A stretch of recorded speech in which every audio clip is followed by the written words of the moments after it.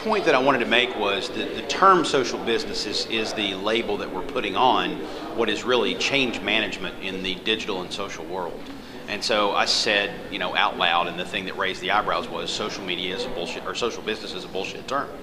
And I don't think the concepts behind it are BS. I think the term itself is just a pretty label that allows marketing consultants to charge more dollars per hour for what they do. The same way human resources professionals back in the 80s and 90s, started selling change management to charge a higher dollar per hour for what they did.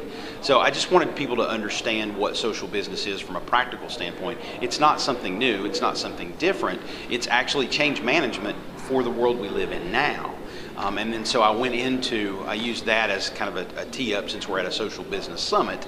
I wanted to kind of level set everyone and make sure they understood the perspective I was coming from.